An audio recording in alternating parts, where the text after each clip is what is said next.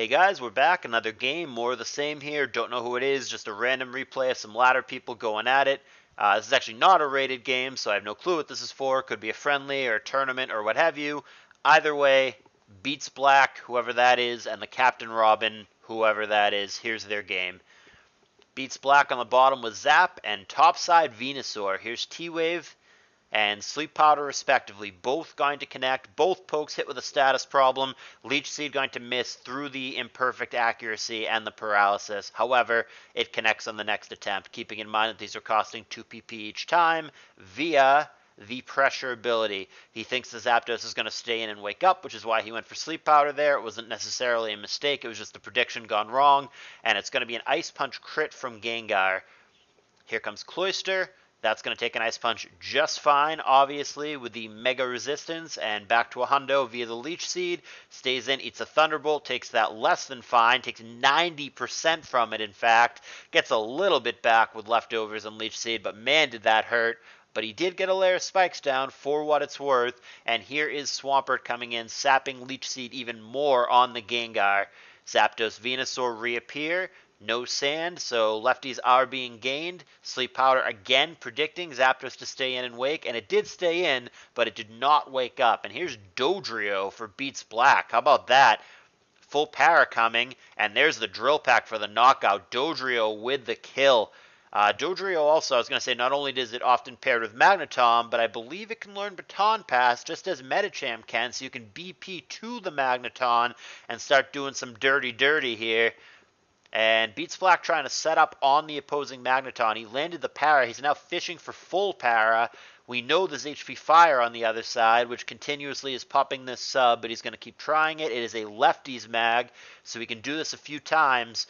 But so far, 3 in a row coming from the Captain Robin Magneton. Here's another one. There's 4 in a row. He's going to be able to make another sub here, but this is going to be the last one. Can he catch a full para? And the answer seems to be no. That's going to be 5 in a row through the para that he attacks. So here's the attack and the crit, and now the full para kicks in. Now, BeatsBlack does not have a substitute, but he does get to kill the other Magneton despite evidently not having his own HP Fire. And there is the double-edge knockout to finish off the Magneton with the revenge kill, leaving us in a 5-4 situation with BeatsBlack being in the lead. Full team now revealed for the Captain Robin. Switches in T-Tar to Ice Punch. T-Tar does have lefties. Do we have a crunch or a pursuit coming here? We do. It's pursuit. Gengar didn't switch, but still does a lot. And Gengar, pending a Giga Drain here, is going to be dead to the next pursuit one way or another. It is going to blow up. It's not going to do a lot, but nothing better to do. There is, however, a Dugtrio follow-up. We have a double Trapper team for BeatsBlack, and there is the revenge kill, leaving us in a 3-4 situation. Rock Slide. And Dougie going to stay in and allow this to happen, even though it's presumably locked on Earthquake here. 2 Rock Slides later, and it's gone. We've got a 3-3.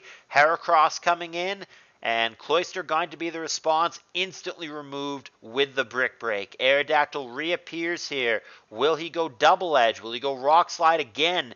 He goes for the straightforward hidden power, presumably flying, aimed at the Heracross. I'm surprised that BeatsBlack doesn't go to Zapdos here. He's going to let the Dodrio go, and that leaves us in a 2-2 situation. Swampert into Zapdos that very well may have hidden power grass. Yep, it wakes up and does it immediately. We find out that it does, and this is going to leave Captain Robin needing the Aerodactyl to bail him out. Rock Slide going to have to be cooperative here. Double Edge not going to be enough without a crit. Here's Rock Slide, insta KO. Now he's going to need some crits or flinches or what have you to beat the Heracross. Or not, or it's just going to be an Adamant Heracross, or sorry, an Adamant Aerodactyl, and insta-kill the Heracross there with the Rock Slide. That works. Where there's an arrow, there's a way. We've seen it so many times, and here we are seeing it again. Aerodactyl simply going to clean up the game, easy peasy. Down goes BeatsBlack, the Captain Robin, in another close game. I guess I picked good ones today. They've been close. In another close game, it is going to be the Captain Robin taking out BeatsBlack. And of course, I have another game for you guys. Like I said, not going to just do 1 or 2 and leave you hanging. I got another one coming. Let's check it out. Give me a thumbs up if you liked this game, por favor.